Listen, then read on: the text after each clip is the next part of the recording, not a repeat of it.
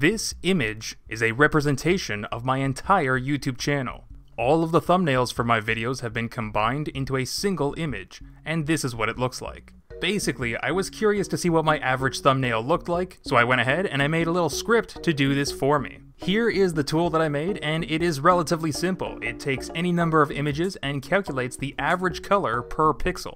You can load images from your computer, or a list of video IDs from YouTube to grab the thumbnails of. So with this, I can go to my YouTube channel, find this automated playlist with all my videos right on the front page. Then I do a little bit of magic to get the list of video IDs from that playlist, pop them into the tool, and the tool will grab all the thumbnails from that list of video IDs. Here you can see I have 367 images loaded. That's 367 videos on my channel. Looking at my channel like this, it's a pretty mediocre channel, not much going on, and you'd probably wonder what the point is.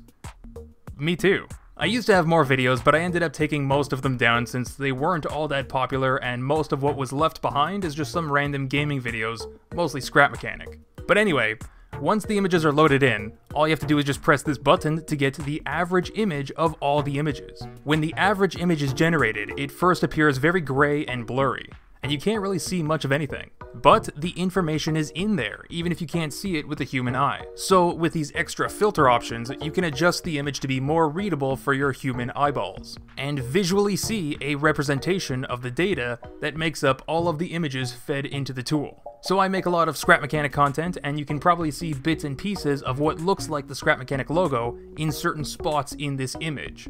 Just like you would expect with an average of all of the images, if many of those images have the logo in the exact same spot, then those are the spots that are going to be more visible in the calculated average. And remember, this tool only takes a list of images. This means that you can do this for any YouTube channel. In fact, you're not limited to just channels. The tool only considers a list of images. So you could combine several videos from several different channels into a single image, but I prefer to use this to see what a single channel can be represented by. So let's do this for another channel and see what we come up with. I've gone ahead and grabbed all the video IDs of the MrBeast channel, and combining all the thumbnails, this is the resulting average thumbnail for the MrBeast channel. I just find stuff like this fascinating because this is like a signature, something that a computer can use to tell the difference between how one channel makes thumbnails and how another one might do it differently. And looking at all the thumbnails at once like this, I'm actually learning quite a bit about how the strategy has changed over the years. There's a clear difference between the thumbnails on the top and the thumbnails near the bottom. So I've gone ahead and done two separate average thumbnails. One that is just a list of the most recent thumbnails, and one that is the average of some of the oldest thumbnails. And here we can see the difference in those averages. So one thing that can be implied is that the more recent thumbnails have more contrast, eye-popping colors, and on average they have more red pixels. The older images, you can see very rarely had that and used yellow text at one point. This was just to show how I've been using this tool to gain some insight into what could make for some better thumbnails.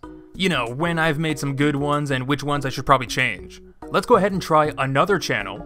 This time it is the official YouTube channel. Let's see what the signature looks like for a channel like this one.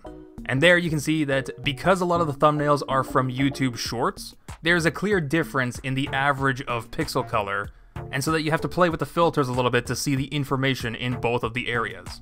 Now this is all fine and dandy, but why?